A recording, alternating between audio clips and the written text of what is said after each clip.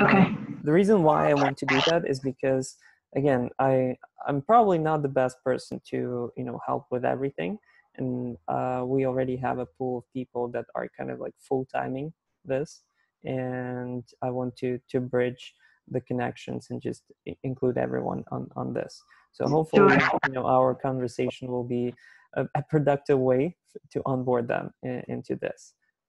Sure. Okay. That sounds great. All right. So for agenda today, I kind of like listed out figuring out the key pieces for COVID-19 funding platform. And for, key things, I listed out key human resources needed, messaging, data/curation, costs, the infrastructure costs, developers to help with any customization of the platform if needed, projects to fill in ASAP, and sustainability of the project, the revenue sharing model exploration. Okay. That sounds like a good rundown. So I'll let you kick off. Okay.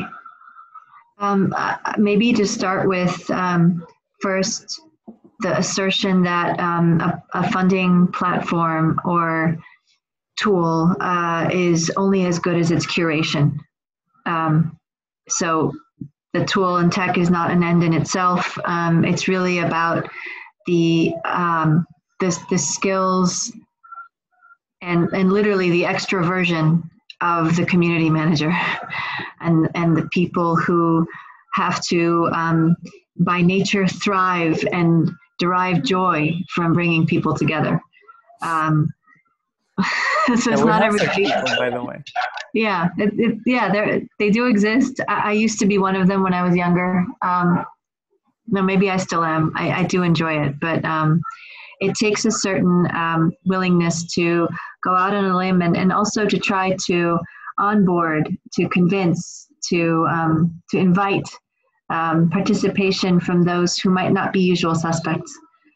So just to start with that, I think if such a tool is going to have success, we need ideally one, if not two, or 1.5 resources who are bright and young and bushy-tailed and extroverted, who can do the outreach and some of the work involved.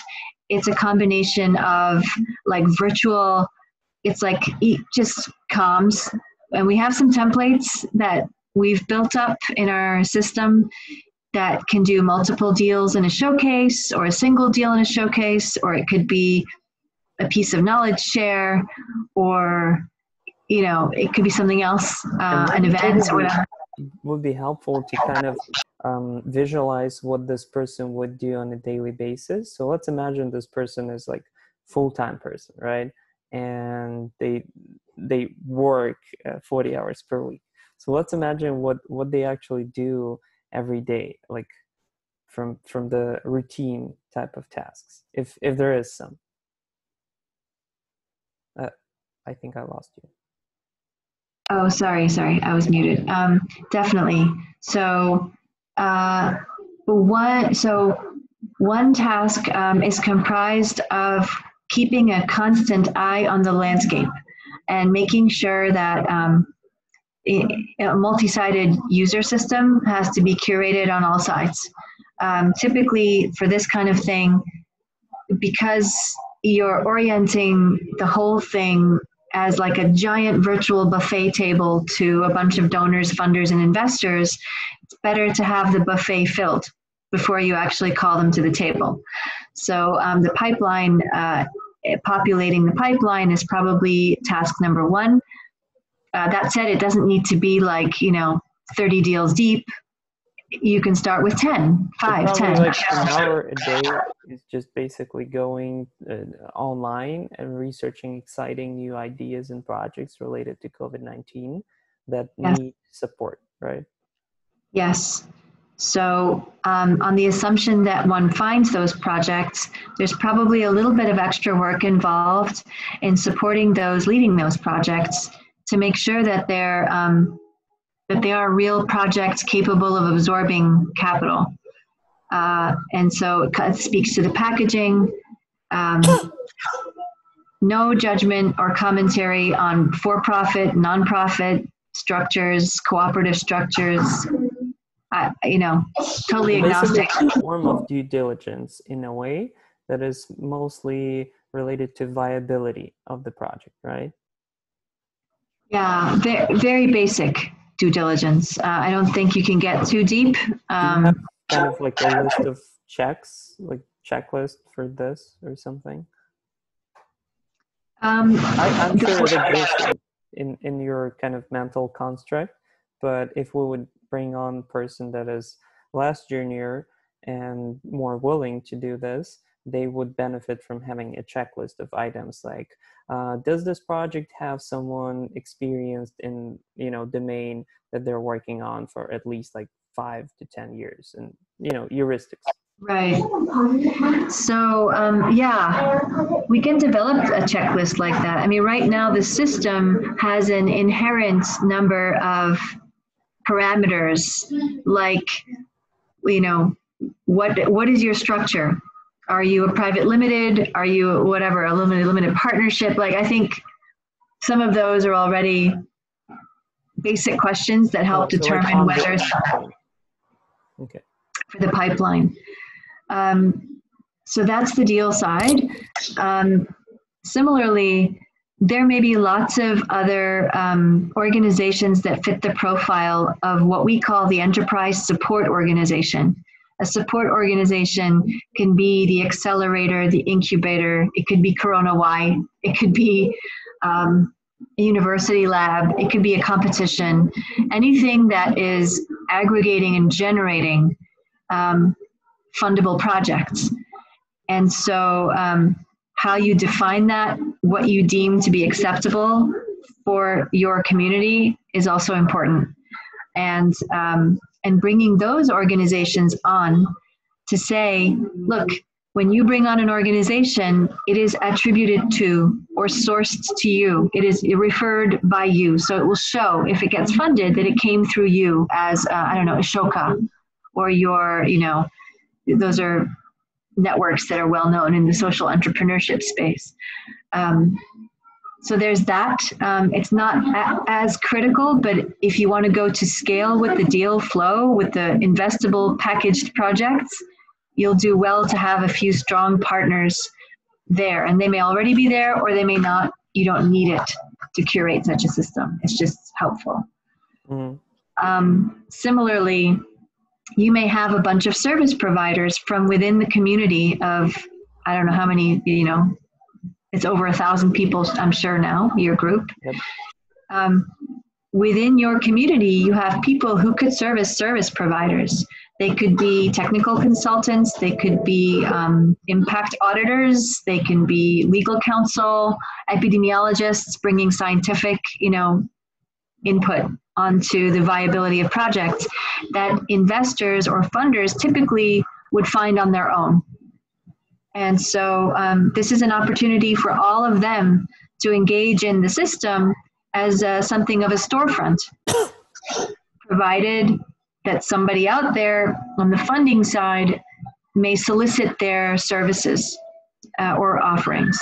And how they solicit them is they would see their profiles as service providers around the specific task of financing a deal or funding a project. Basically, the supply of resources of various forms, right? Because it's essential. Relevant people or pieces of infrastructure that fit in to maximize viability and chances of success for this project. And in my head, it kind of all goes back to, the CAA model. Not sure if you're aware of the Creative Artists Agency that kind of innovated the concept of, they applied the studio, like the Hollywood concept of packaging things.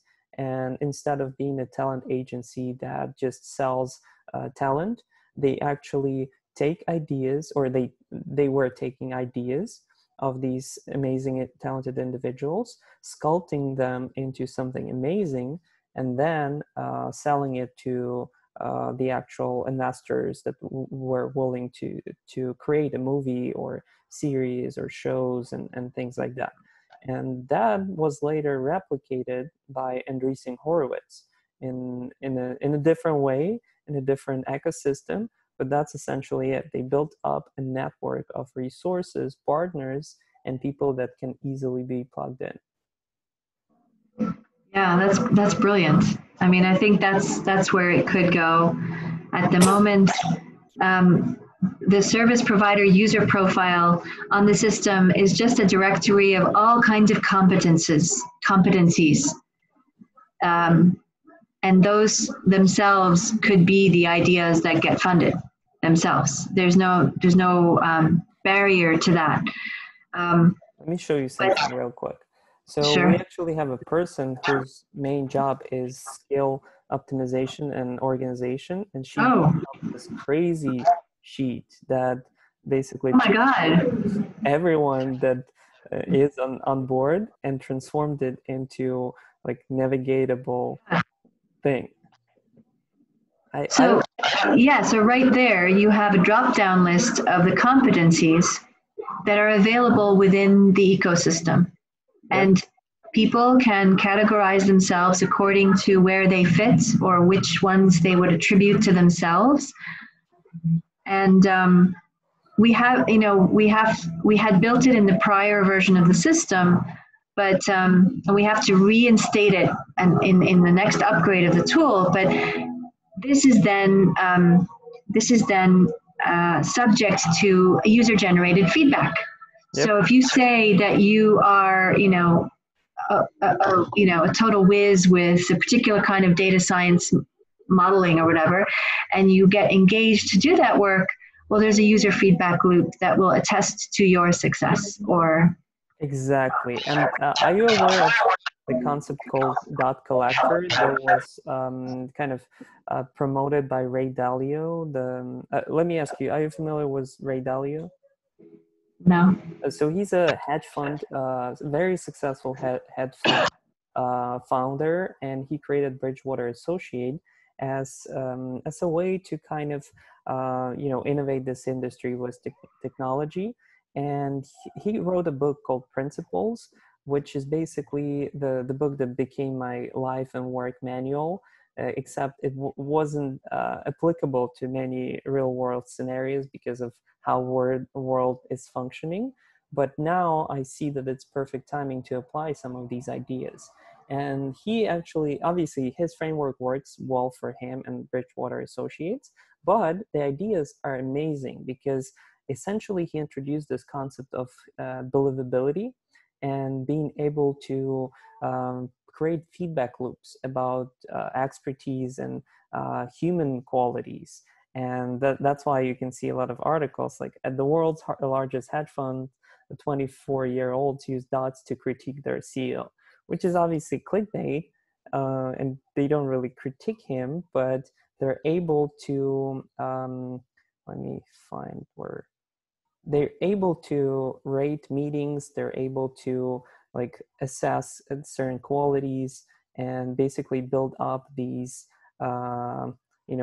matrices that represent the expertise and people's behaviors in organization. And then they have AI tools that help them reason with all of this data. That's just freaking brilliant. And those types of matrices, I think, are incredibly useful for niche thematics, especially when you're trying to.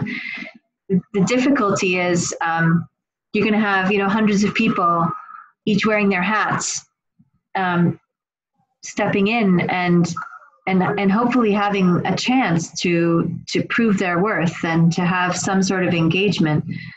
This is the only way the only like democratic and distributed way by which we can actually assess who's doing what, who fits where. Unfortunately, there will be, I think, those who maybe don't fit at the end of the end. Yep. But that's just okay, and that's what happens anyway. It's just that there's no visibility on that, and we went to India in the first 4 years, and we didn't work with the right legal counsel. And had we had access to a matrix that would allow us to have some sense of the feedback and experience and sort of that the thick context of those who were in practice, like practitioners, we wouldn't have freaking wasted so much time and, you know, gotten into so much shit. And then we actually solved our problems, but it took time. And I think that there are ways to help people shortcut, especially when the outermost objective is impact, is we want to actually not spend time doing stuff that wastes time and just get to the heart of it by finding the best possible people. So super example, cool. We already get a funnel of these kind of ideas naturally. Like, for example, I created this channel today with another organization, or let's say community of people that are creating detection for X-ray images for COVID. And they're creating open source web browser for X-ray imagery with built-in AI assistant. And they basically need help with some computer vision engineers, JavaScript engineers, data sets help, and things like that. It's just a question of finding proper people and helping them. Yeah. So yeah. So right on. So amazing. That aspect of a well-curated system that supports financing, I think, is generally underrepresented in a lot of other systems and a lot of other platforms. The reason why we added it into the use of our tool in India was because we wanted to try to profile local service providers. Now, our success rate with this, frankly, you know, it's been up and down, and it's about curation again and being able to do it well and, you know, full throttle all the time. So we don't have hundreds of service providers profiled. It's this very small network. The principle is that there are plenty of experts and advisors and technical. Look. You don't need to fly Deloitte or EY from like Washington or London to, you know, rural areas of, you know, Orissa to assess a project. There's plenty of people in Bhubaneswar to do that, or in Mumbai, or so, you know, even that's too far. So our goal was to try to localize as much as possible and provide a better distributed net of competency. So anyway, yeah, so we talked about the enterprises, we talked about the enterprise support organization, the service providers, and then finally you come to investor profiles. And it's a challenge to onboard investors. Investors are solicited every second of the day and probably 3 times a week to onboard themselves on different platforms these days. And the truth is, I don't yet know what the golden nugget is, or what that, you know, yeah, what the proposition is that, you know, that's so, that, you know, getting to yes, that's so convincing that, you know, this is a no-brainer. I don't yet know. And we won't know until we test, you know, and that's a lot of the stuff that we've been operating here in CoronaWhy for almost 2 months now. We always accept the fact that we're wrong with our assumptions, and the quicker we reach that state of aha moment that it's wrong, the better it is, and the sooner we can iterate on it. So I would say that let's outline that persona and the golden nugget, the value prop for that persona, and let's just try. I don't think that the cold emails will work in this situation, because frankly speaking, I actually tried reaching out to top Silicon Valley funds at the very beginning of this, and I got 0 replies, which was quite interesting. I at least expected like a couple of replies that, hey, sorry, we're not interested, but in reality, 0 replies. So I believe the only viable way is actually either collective kind of push. Let's say we get 1,000 people to tweet at, you know, someone to gather their attention, which may look like harassment. and maybe that's not the best way. But the second way, which is more probable and more effective, is actual referral stuff. So just network, reaching out to different people. Yeah, I'd agree with the latter. And we can. I think, again, before inviting these folks to the table, the effort has to be made to share viable opportunities, and also to how many? Yeah, how many of these, like that project with the house lands? Let's imagine that we get X amount of those. How many is enough to create this momentum and perception that it's a viable place to be present on?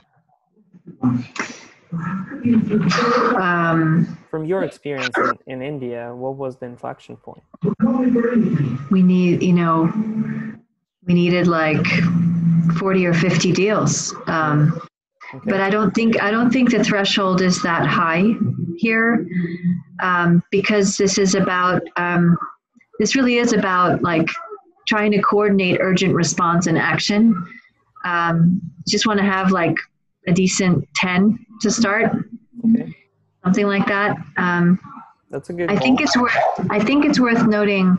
I think we have 3 already. Yeah, and it's worth noting that the kinds of projects and deals that are coming out of your, convening and cluster are specific. They're technical, they're scientific, they're data, they have implications for policymakers, public bodies, some private bodies. They're not necessarily. Sorry? We also have non-data ones, which is surprising. You do? Like PPE, like the protective equipment, people. Okay. It's just that we're not able to fulfill their requests because we neither have, people that have infrastructure or have experience with like physical production or like global supply chain things, but they exist and they naturally come to us for help. Except we're not yet ready to help people that are not like right. Well, there's those who are coming into the picture because they seek, access to vendors and supply chain, partners and stuff. That's one thing. And then there's those who are showing up and saying, we need working capital. I think it'll be worth segmenting the projects you are seeing between like product, service, I don't know, subsegments within that, so that that the data scientist tools like fit under product or something. I don't know exactly how to think about it yet, but the UN SDG people here in Switzerland, where I am, are also thinking about compiling pipeline coming from different sources that speak to different, mostly different geographies. Mm-hmm. And into that pipeline, like I've put, I think 4 or 5 of our companies that our fund has invested in that are absolutely relevant to COVID response in India. Yeah, and this is actually a very good point that you're bringing up, because I've got multiple inquiries from Ukrainian researchers that are working specifically on Ukrainian type of like research and statistical modeling and things like that to help the government there. And again, I'm not able to fulfill their requests as of right now, but that's definitely a thing. The locality of these projects is required. Yeah, so I think, ultimately, we were talking the other day about potentially having many multiple customized thematic variants of a COVID funding platform. This need that would serve better as like categories or like tags, I think that the taxonomy has to be thought through and consistent across them, so that there isn't people creating profiles and setting up data at cross purposes. I think the whatever you call it, the gestalt has to be very consistent, for sure.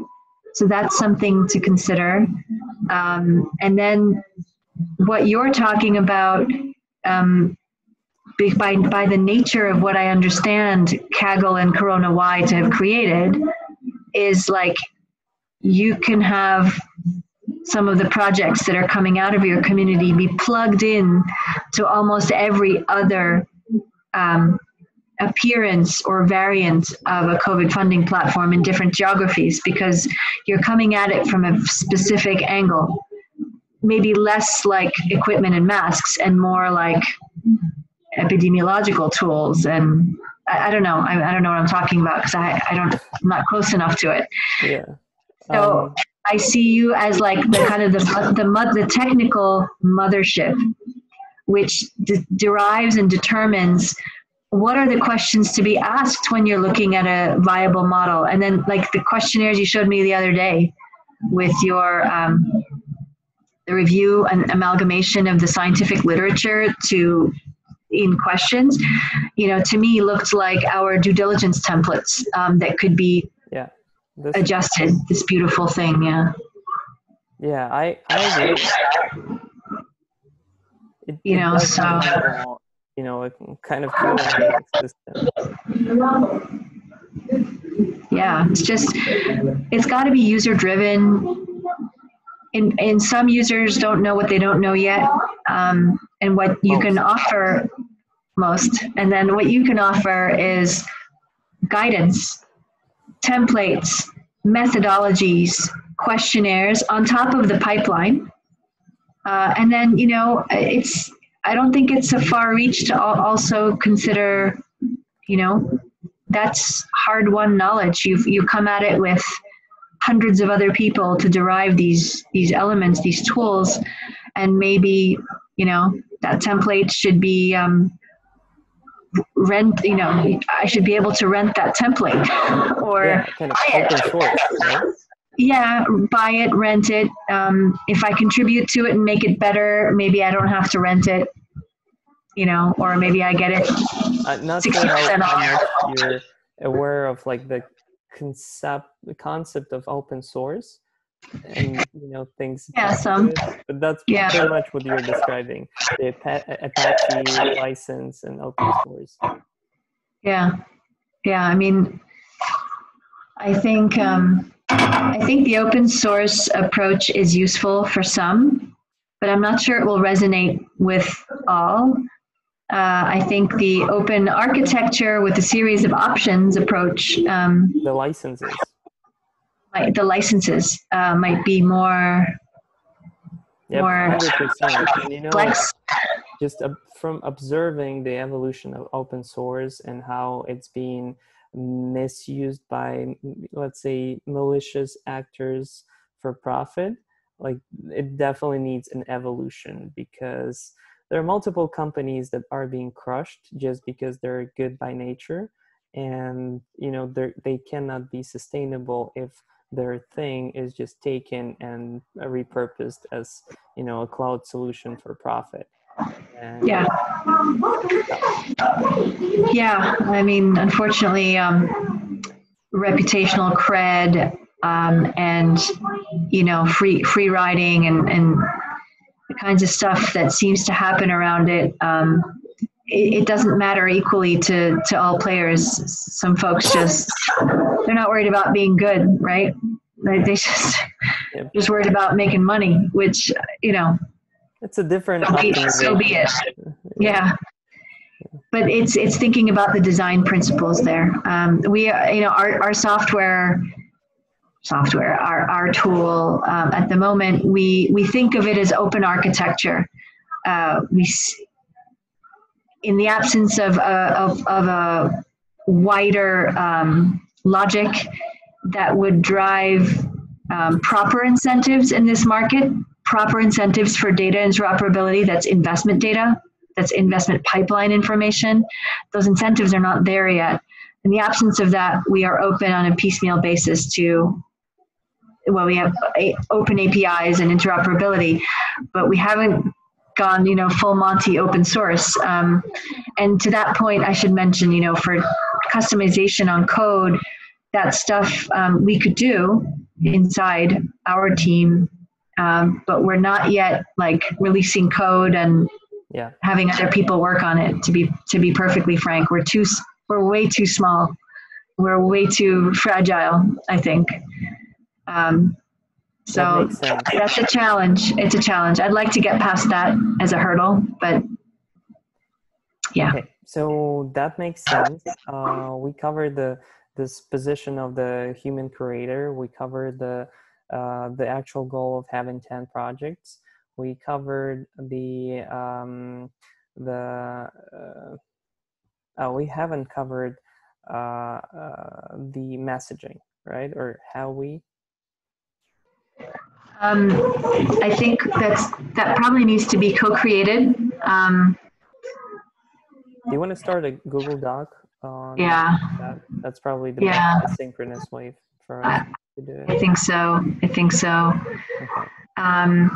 Because that messaging will not be, I think, singular. It will be messaging that's coming from many multiple sources. There may be, other end nodes of groups in different cities and localities coming forward with, albeit with not a technical and scientific slant, but just a very practical products and services slant that are going to be coming up, all of which have to be able to get on their surfboards and ride your wave. So we're entering this kind of stage of second order and third order consequences, long-term consequences that people are not even really imagining in terms of the global supply disruption. There are multiple possibilities of like hunger and like food deserts, even in US. Like, there are areas that were heavily reliant on like South American food supply chains. And since that was kind of disrupted, there will be long-term consequences.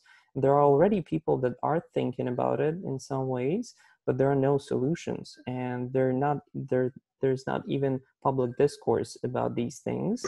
And even in terms of mental health and how it's changing, for example, in the past 2 months, there's a real crazy vacuum in terms of a absence of coping mechanisms. Like people that are, losing their family members, they don't have funerals. People are having, virtual Zoom funerals, and that's the most like surreal thing ever. And there are just so many of these things that we're not even aware of that will soon start popping out. And there will be, I think there is a project, mental health project, that was suggested in our Slack, and there will be many more. So it's the same thing that you're doing. I think I think it's just about designing for a certain openness to. At the simplest, most cosmetic level, it's just hyperlinking people across to the places, to the platforms, the resources and tools that are going to support these second and third order fallouts, like these consequences. And so we're going to get like many layers deep, like societal layers deep into the problem over time. I don't know how many years we're talking. I don't know if it's 1, 2, 5, I have no idea. But I think just in concrete terms, I don't know, it feels like, we should just think like about nodes and just designing optimally for the node that there is, and knowing that there are going to be lots of other nodes popping up, and then just having a messaging that is, I don't know, fluid enough, respectful enough, and collaborative enough that we can then, we can lift all these narratives, of pipelines, of opportunities to make things better. Yeah, and we need those because again, people will question these things, and people will also they have to align with certain values and principles and like missions, right? And those are crucial pieces that have to exist in order for us to even make sure that we're getting the right people into the platform to avoid any confusion and frustration, which have happened a couple of times now in CoronaWhy, because we don't have those out. And I kind of started doing that in a very rough form, just to give you a glimpse of it. Yeah. It's not really like CoronaWhy thing. It's just like, human things, like values, principles, and missions representing why, how, and what. And vision level is very like values, what we believe in and why we're here. Principles is how to deal with reality, methods, and mission is short-term and long-term goals. And that's it. It's funny. My colleague and I are involved in discussions with a group focused on water and sanitation in a specific region. And before we're starting our project, focusing on a platform tool to, aggregate deal flow in their specific context, we've all just filled out like something that looks almost exactly like this values assessment tool, so that we can fit. It's like in the absence of mandatory personality testing, and we're just trying to figure out, what's everybody here motivated by? Yeah. Well, it's important. Like, what are we all motivated by? What's going to disappoint us? What are our hopes? Like, what's gonna constitute success? And hopefully people are honest when they answer the questions. And that's also one thing that bridges this multidisciplinary collaboration, because we all speak such different languages, and we come from different backgrounds, different cultures, and it's a magic that we're able to talk to each other at all. And we've seen many conflicts or clashes because people don't understand that we come from different backgrounds. For example, there are a couple of people that are from Ukraine, and they're very straightforward. There is a person who is from Ukraine and lives in Netherlands, which is even more straightforward society. And that's like 10x straightforwardness. And when, speaking with Americans in general, that clash of cultures is very explicit. So the only thing that helped us bridge those things and resolve clashes was the actual, we created this channel called Motivations and Purpose, and we just let people type in why they're here, and then everything became obvious that we all share the same motivations. It's just that we use different speech, like lack of speech, and we frequently don't understand each other, but we speak about the same things. Yeah. It's just though, it doesn't, it comes back to that book that guy, Ben Horowitz, wrote about what you do is who you are. Oh my God, I love that book. I love that book. And that it's hard because it's one thing to talk about your values, but do it. Virtue is values in action. So those have to be demonstrated and shown. You can't just like stamp it on the wall and expect it to work for you. And it's hard. It's hard in transactions and in something as fluid as what you're doing. And even in the context of a funding platform where we have lots of different types of users. And in theory, it should work because we should all be aiming to the same objective of providing critical support to help our societies deal with COVID better and to support the businesses that are critical. But I mean, the shades of gray, between people there, I can only imagine. So I'm not sure how we enshrine the values into virtues. It should be enshrined in the lens we use to assess, the way we package, the language of the fields for the profiles, and also how rewards and success are dealt with. Yep. I think. I 100% agree. And Yeah. I don't have an answer yet, but the line of thinking Me neither. is the same. So yeah, let's just do our best, try to come up with these, values, principles, and missions. And I think that will at least put us closer to this convergence of things that we want to create. How much more time do you have? I have about 10 minutes. Okay, so probably the last thing to discuss is how to actually deploy whatever we can on our cloud infrastructure. Is there like a DevOps guy that you have, or someone you can connect me with? Yes. So I will put you in touch with my tech dev lead. I do want you to, though, connect with my colleague, Ken, because he has, he's the one who has formulated, like, how we set up like an MOU, how we get it formalized a little bit. Nice. And then on the technical side, what we need to get done. Yep. Yeah, let's get through the stages of needed bureaucracy, even though we wouldn't really have an end, that's a crazy part. Like, I guess I will sign it in some way or something. Yeah. I mean, I have a pretty good sense of the informality and the formality and the informality that you're juggling. And so it's really just, I think it's just form. So we have something, but it would be really good. I'd love for you to also meet Ken, my colleague. So it'd be good to do that. Can you connect us so we can have a call? I'll do it on email. Yeah, I'll do that. So that sounds good. And for other questions that we haven't covered yet, we can also just do it in writing. Like I can just write notes or something in the Slack. On the messaging stuff. Okay. Yeah.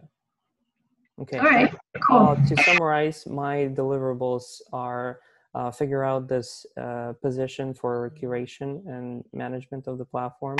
I'll try to be a person for that. And probably create a small checklist for that and share it with you for feedback. Please create the messaging stuff. I'll add to it too. And please connect me with the technical team. I'll take a call with them to understand how to make it happen. And please and to have the conversation on how to establish it more in terms of organizational level. And that's about it. Okay, so I'll start the messaging doc then. All right, sounds great. Got it. Okay, thanks, Arthur. Thank you so much. Thanks very much. Take care.